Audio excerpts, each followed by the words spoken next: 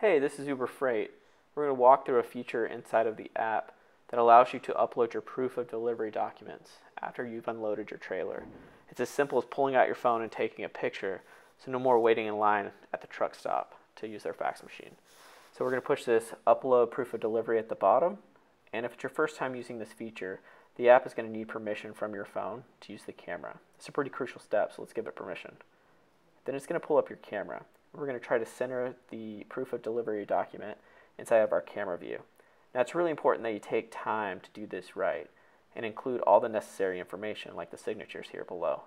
Just take a really good picture. If you do this right the first time, you won't have to upload these documents again. Once we feel like it's okay, we're going to go ahead and say okay, click it in the middle, and submit the docs. And there we go. We just uploaded our proof of delivery through the Uber Freight app. If you have any questions, please email freight@uber.com, and thank you for watching this video.